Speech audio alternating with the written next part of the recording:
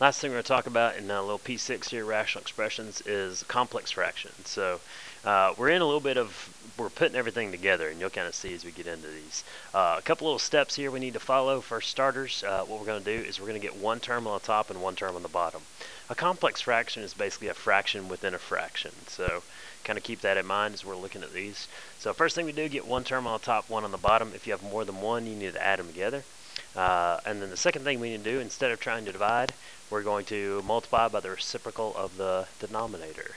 Let's look at an example. We have 1 plus 1 over x over 1 minus 1 over x. So as you can see, this is a complex fraction because we have a fraction within a fraction. So yeah, complex fraction. Here we go. Our job, get one term on the top and one term on the bottom.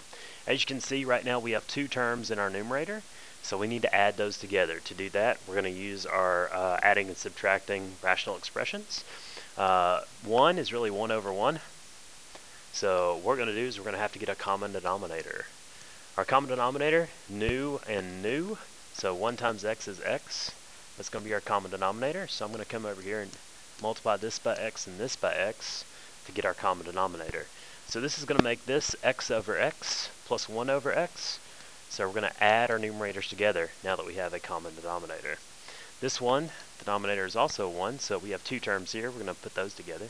To find our common denominator, new and new. So our common denominator is going to be x. I need to multiply this by x and this by x.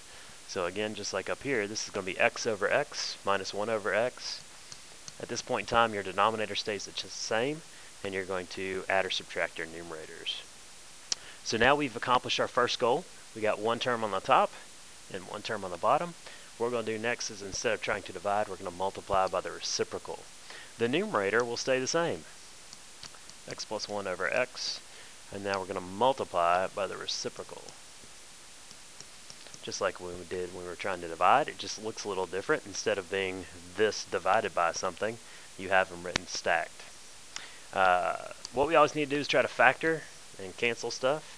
There isn't anything we can factor. Two monomials, two linear binomials, no common factor. But there's a common factor of x right there. So our answer, x plus 1 over x minus 1. All right.